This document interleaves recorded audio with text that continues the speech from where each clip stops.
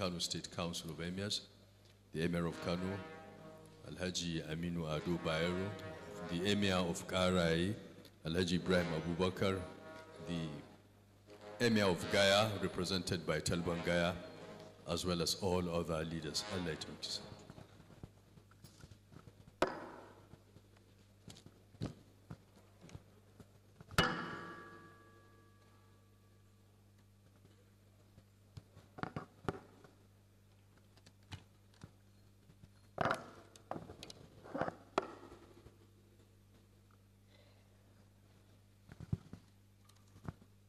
Bismillahir Rahmanir Rahim.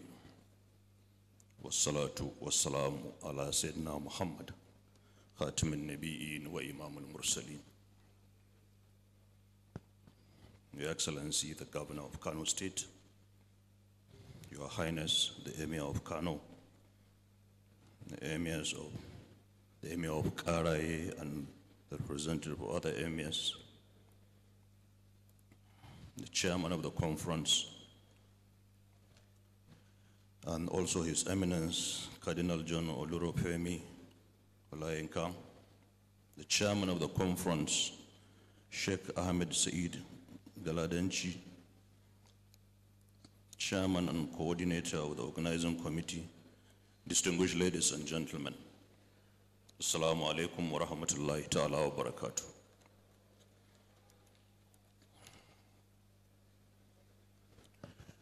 I was only about 16 years old when my late father, the Emir of Kano, Alhaji Ado Bayero, took me with him to a conference of moral rearmament and registered me as a member.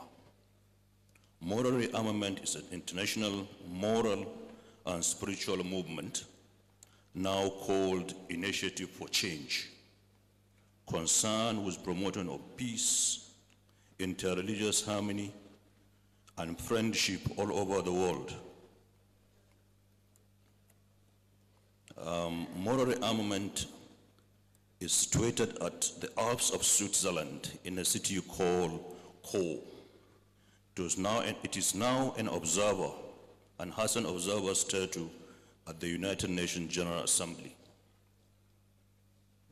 My late father spent all his life promoting peace across the world, religious harmony, and peaceful coexistence, and initiated me early in life to preach and advocate the same in my private and public space.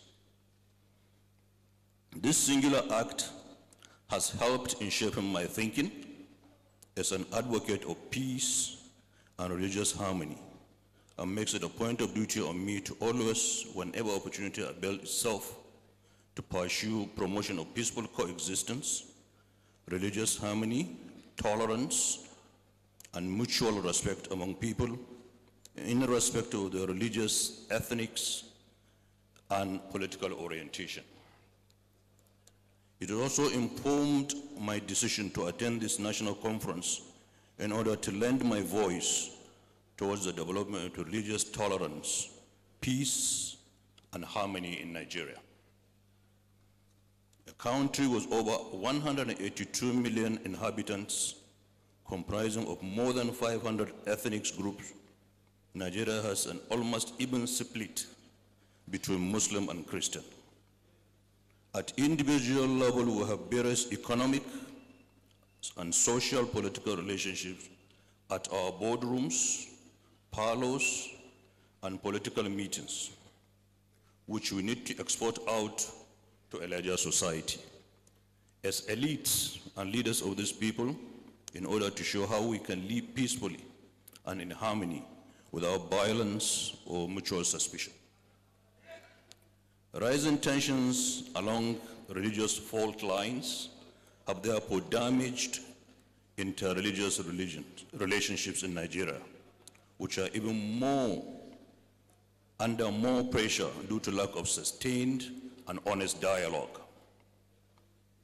This initiative, therefore, will serve to combat growing intolerance and mistrust among followers of various religions, particularly Islam and Christianity in Nigeria. to also provide a platform which leaders from different religious backgrounds can use to address interreligious harmony and other emerging issues. We urge participants to work assiduously to promote sustainable collaboration and dialogue for peace by bringing together religious and non-religious actors with national and international appeals, government agencies and civil societies to ensure peace, progress, and economic development in Nigeria. As we're approaching the 2023 general elections, we need to extend a word of caution to our politicians and all participants in the electoral process to tread in the path of caution, decorum, and high level of peaceful engagement through their utterances and physical conduct to ensure that the elections are concluded in the most peaceful atmosphere, devoid of violence and unethical practices. We also thank very much everybody for giving us an opportunity to present our own perspective on this topical issue. We wish you a successful deliberation. Thank you very much.